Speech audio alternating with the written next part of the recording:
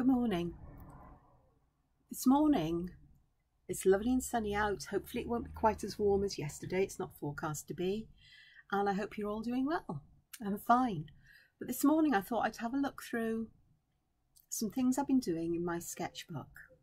Okay, not too much has been added since I showed you last a couple of weeks ago, but I've been trying some things out because obviously my mind has been turning to going out drawing and getting that, getting over some social anxiety to be able to do that. But I'm going to have to go out late or early in the day, not during the middle of the day because it's too bright, too sunny and what have you. And I'm still not comfortable with going indoors in places, but we'll see what happens. So this is my sketchbook and I've got some swatches at the front. These of the Derwent drawing pencils. Oh, that was just a drawing I did in coloured, I think it was either an Arteza or a Zebra vintage colour pen, because I wanted to see what line tone on line, the same kind of colour of line on paper would look like, a different tone of there. This one you've seen, which is all kinds of coloured charcoal and Derwent Colour Soft and the Derwent drawing pencils. Swatches of the drawing pencils because I really like them and their colour palette. Then I've got some, this is the, so over on this side is the one that I was working on yesterday, trying out different water-based media on the Canson Imagine paper. So this is Inktense, this is the Mission Gold watercolours. I'm really just, I say disappointed, I shouldn't be surprised that the colours have muted down on this paper, because it's not meant strictly for watercolour, it is mixed media. But these, the Zig Clean Colour brush pens and the Tombow Dual Brush pens, oh my goodness, I love it. So vibrant, so bright, and that's the kinds of colours I like. I like vintagey ones as well. This is it's a pen drawing, but I've also added some pencil bits down here that I'd started colouring in the Derwent Colour Soft. So these here, I think the brown bits there were here, if I didn't mention that, are the Derwent Colour Soft. But these and these round here, and was it up here? There was some Colour Soft up there, but I used the did I use Clean Colour? No, I used the Clean Colour ones down here. But here were the Tombow Dual Brush pens with a damp water brush. And they go out really lovely on this paper. This is the Fabriano tone paper, which I think, if I remember rightly, should have looked it up, I think it's part cotton. And it takes water, damp water, really well. With some of these I added the colour again a couple of times and spread it out with water, and the paper surface hasn't been damaged. What I've also just started doing, I don't know if you can see on the ones here, see how the tips look that little bit lighter and brighter? I thought I want that whiteness because I'm about both bright colours, but I also like contrasting colours to give a sense of depth and dimension. And I thought I need white, and so I got one of the Derwent drawing pencils out, the white one obviously, and added that, and I've used a blender pencil again from Derwent just to smooth it out a little bit, and then add some more white on the top of that smoother layer just to intensify the white. And again I've just put some white here, here and here just to brighten those tips up. So I'm not sure whether it's more noticeable on the camera or it is to my eyes, but either way I really quite like it. So this is the clay toned paper, which is quite grey. So I've tried bright colours and so on, obviously, because the Tombows and the Zigs are translucent colours. That grey influences the shade they come out, so it tones it down and you get that vintagey shade almost again, which but still quite bright. Some of them aren't that much dulled down in many ways, but lovely, lovely, lovely fun to work on. So last night I thought, okay, let me try and work out here. Let me just move that down a little bit for you. Let me try and work out the kinds of colours that would work in harmony, that are, they're analogous colours, colours close to each other on the colour wheel. So these are the Zig Clean Colour pens, and I've put swatches here to remind me of what they were, because I thought, yeah, it's sketchbook, let's do this. I've got olive green, which is well, it's an olive green. Pale dawn grey, which is really pale, but in the areas where I've used it, I've been able to go in and add some extra colour and intensify it and, you know, smooth it out. So that's really lovely. Deep blue is that nice counterpoint to it. And I thought I had a green grey. I couldn't find it last night, but I did this morning. So there's no green grey in this yet, but there will be. It's almost a darker version of the pale dawn grey. But I have started adding white colour pencil to get those highlights there and that sense of volume and dimension even more. So I'll continue to do that. But I've just started on a different, I'll take this out for now. Disc bound, so easy to take things out. Pop that over there. And you can see I've swatched a lot of browns out here. And even the deep red, because I thought I like red with these orangey warm browns. There's some cool browns there. I just wanted to see what they were like. So I've just started doing some adding colour here. I'm going to continue, but I've added some white as well, and these ones do look a bit heavy-handed, but it's something I will learn and develop. So let me just put the pencils out of the way so they don't roll around, and continue to add this. So this is, you know, my mind is ticking through things as it does, in its own sweet way and own sweet time. And this is about trying to find, you know, a really, really basic set of colours to take in a pencil case with me. But I think I'm going to have to decide what colour paper I take, because otherwise I'll be taking loads and loads of different colours, and that defeats the object of travelling light and always having a small selection of supplies with me. So it's definitely on my mind, which is why I'm doing this. And I quite like working in monochrome anyway, or relative monochrome.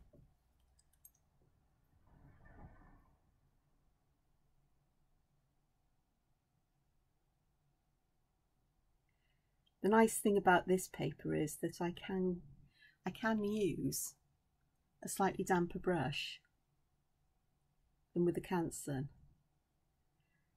and these work really nicely on the paper. I do have to say that it is really pleasant to work with, and I mean that.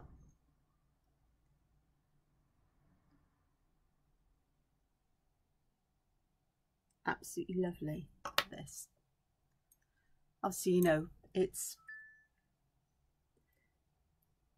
watercolour paper is fabulous, get me wrong, but it's also very bright coloured, and in sunshine or in bright lights, my eyes don't like the reflection off bright white, especially as I need to wear glasses to draw. I haven't got a set of reading glasses that have I prefer Polaroid glasses. I've got a set of distance glasses that've got these you know, the ones that automatically darken in light, the coating, which is lovely because it does tone down light, but it doesn't stop the glare still. So I've got a couple of pairs of distance glasses that've got Polaroid lenses over them, and I need to, I'm sure you can get prescription ones, so, and I'm due an eye test soon, so I'll be looking into that.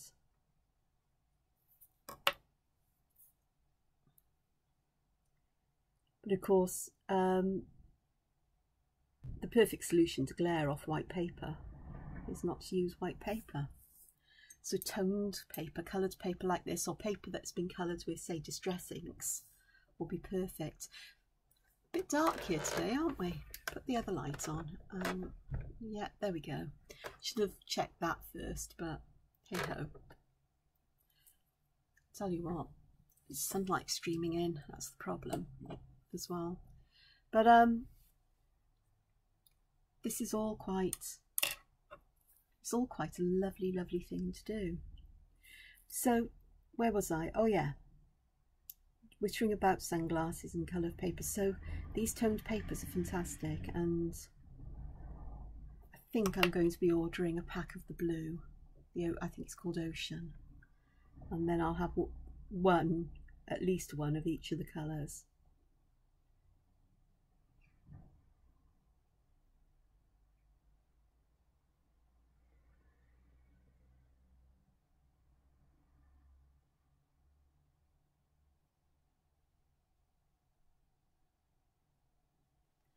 See how they just spread out so easily here. They really are lovely.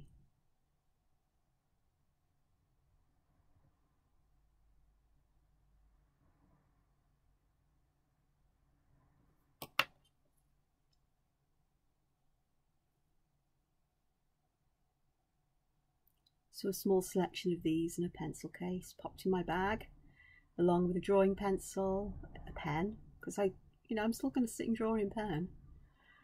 And did I say white pencil? These. Oh, and the white pencil and blender. Be perfect, I think. Possibly a white gel pen. Possibly, very possibly, only possibly, some metallic pen. Should be fun.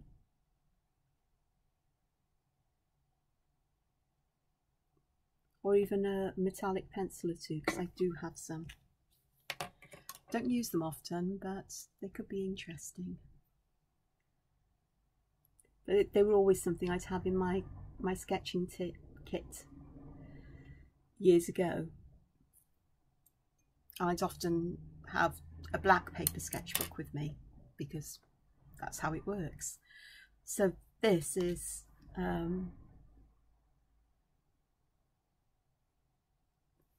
something I'm really enjoying. I think you can tell, because I'm back to it today, but in a different context, and I'm happy to share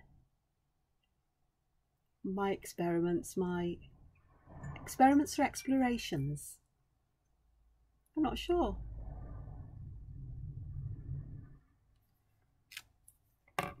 So perhaps a bit of both.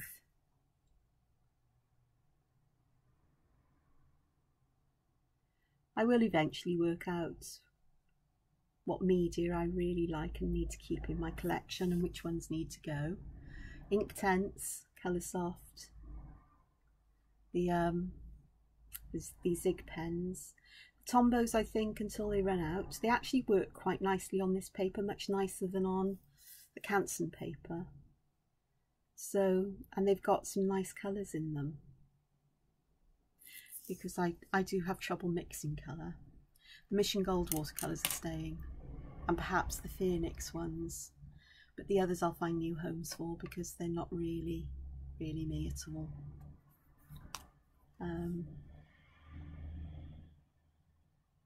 I know my young niece is, or my great niece, grandniece, is into art, and I think she may appreciate them, so, as they're practically brand new, barely used.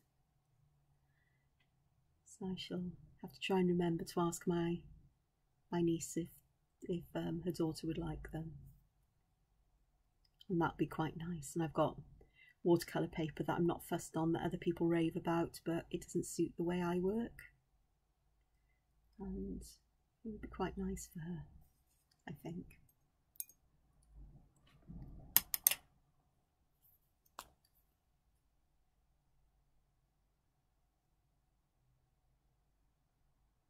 You don't have to have, you know, really expensive products to produce really good art. I mean, have you ever seen any of the ballpoint pen art that people do?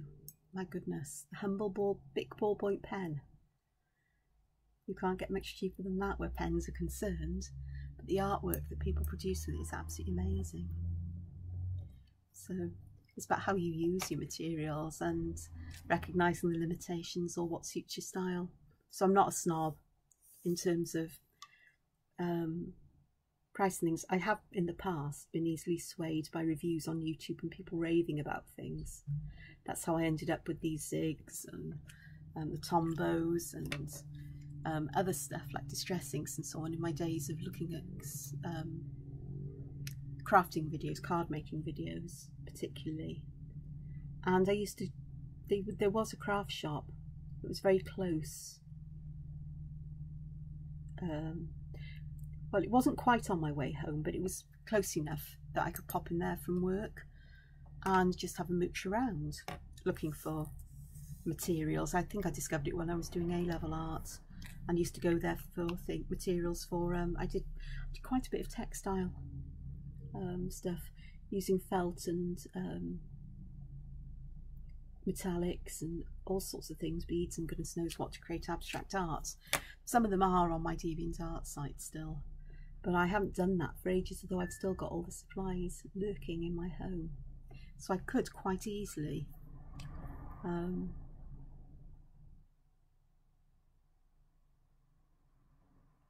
take it up again. And occasionally I think of that because I used to really enjoy it, and I think I might actually, you know, but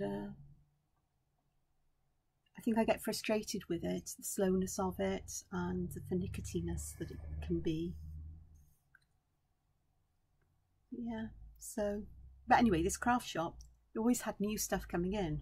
And of course I go, oh, that looks interesting. They'd have samples on, all done to entice you to buy. And yeah, and I'm not very good at resisting impulses at times. And so I'd buy it, try it, and see what happens. And then of course there was the mixed media and art journals were the thing, and I had to have a go at that because again what people did was beautiful, and I thought, oh, and no matter what I tried, you know, I had fun with mixed media. A friend of mine has got a piece of mixed media art that's full of cogs and very vintage and really complex and deep backgrounds, you know, with layers of colour and iridescence and metallic and so on. And this really isn't very good. I think I know why. Let's try it this way. Oh, it's a bit better, isn't it? Just a bit. Not much. But at least you can see what I'm doing, maybe. I don't know. I'm having a day of it already. So I'd try all of these things out, and you know, I've still got a lot of the stuff there. I did gift a lot of the crafting, you know, stuff away, like the die cutting machine and embossing folders and stamp sets and some inks and other things that I just never used.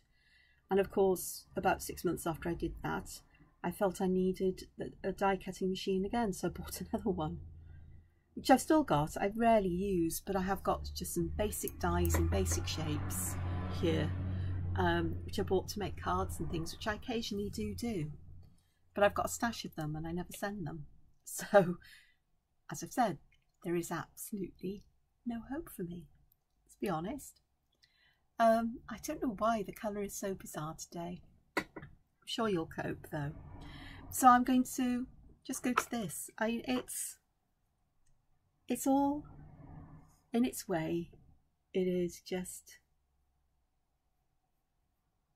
really interesting and has been an interesting journey. That's for sure, and will continue to be so, because there's always new things to discover, to do with the media you have, papers and combinations and styles, and it's a never-ending process of learning and discovery.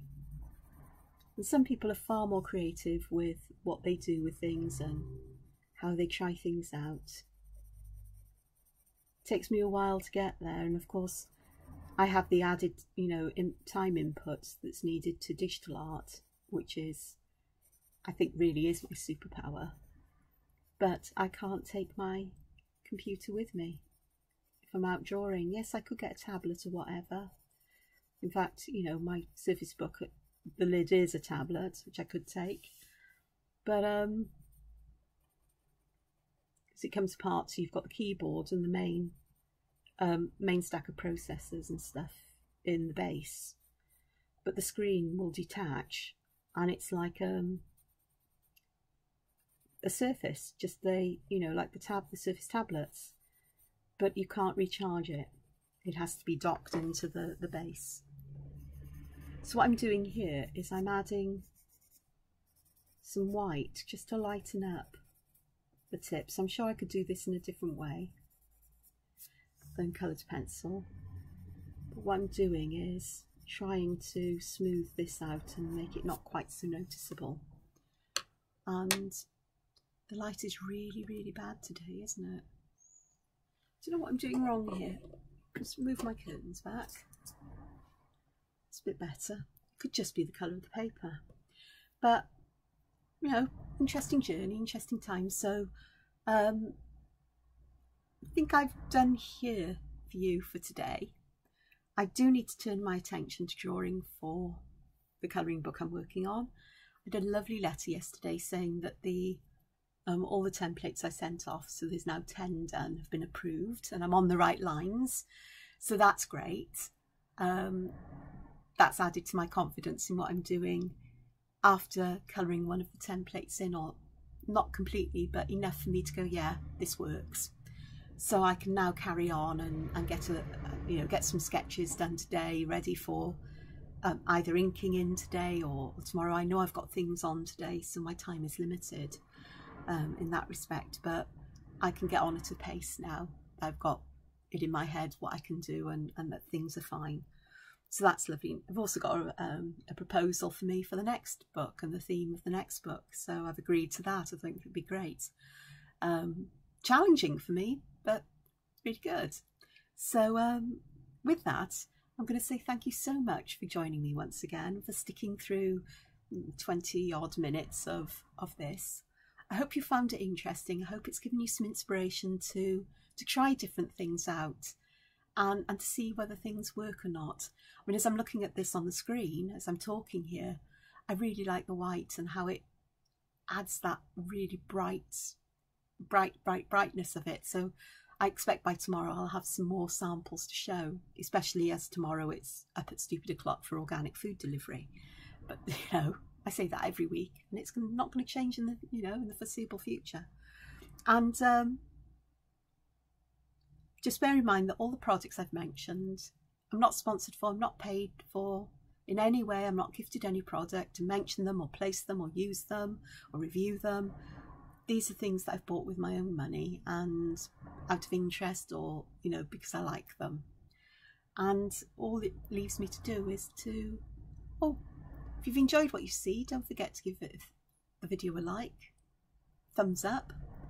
If you haven't subscribed, please consider doing so, because it will help this channel grow. And I'd like to think I've got things that are interesting to people to say or to show, or ways of looking at things that can help you be at peace with your artistic journey and process, and